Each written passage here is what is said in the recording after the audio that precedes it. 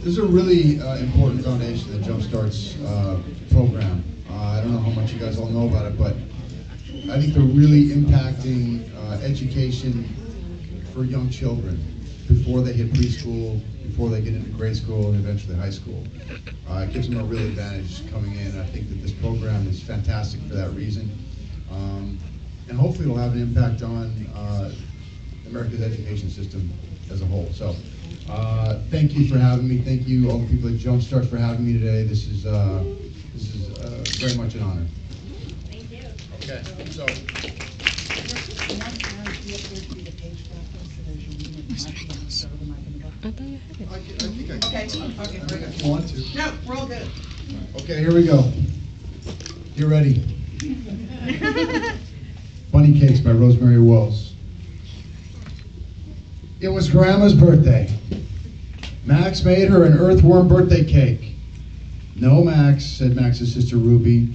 We are going to make a cake. We are going to make Grandma an angel surprise cake with raspberry fluffed icing. Max wanted to help. Don't touch anything, Max said Ruby. But it was too late. Ruby sent Max to the store with a list that said eggs. Max wanted red-hot marshmallow squirters for his earthworm cake, so he wrote red-hot marshmallow squirters on the list. Totally unintelligibly. Grocer could not read Max's writing. Eggs, said the grocer, and he gave Max eggs. Max brought the eggs home to Ruby. Don't bump the table, Max, said Ruby.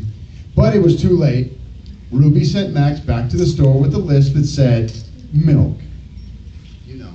This isn't the first time you heard this story, is it? This time Max wrote red-hot marshmallow squirters in a different way. Max hoped and hoped for his squirters, but the grocer still couldn't read Max's writing. Milk, said the grocer, and he gave Max milk. Max brought the milk home to Ruby. There's a yellow line on the floor, Max, said Ruby. You can't step over that line. But Max crossed the line anyway, and over went the flour. Ruby got out her pencil and wrote flour. Yep. This time Max wrote red, hot, marshmallow squirters in the most beautiful writing that he knew. Max could almost taste the marshmallow squirters. Flour, said the grocer, and he gave Max flour. Very good. When Max got home, there was a sign on the kitchen door with a picture and an X through his face that said, Max, the kitchen is no place for you, said Ruby. Ruby finished up her cake.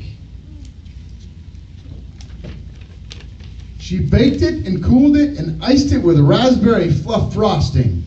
It needs something else, Max, said Ruby. What is it? Birthday candles, silver stars, sugar hearts, buttercream roses, wrote Ruby. Meanwhile, Max had a brand new idea. He drew a picture of red-hot marshmallow squirters on Ruby's list and ran to the grocer. He could not wait. Birthday candles, silver stars, sugar hearts, buttercream roses, said the grocer. What's this? Why, it must be red-hot marshmallow squirters.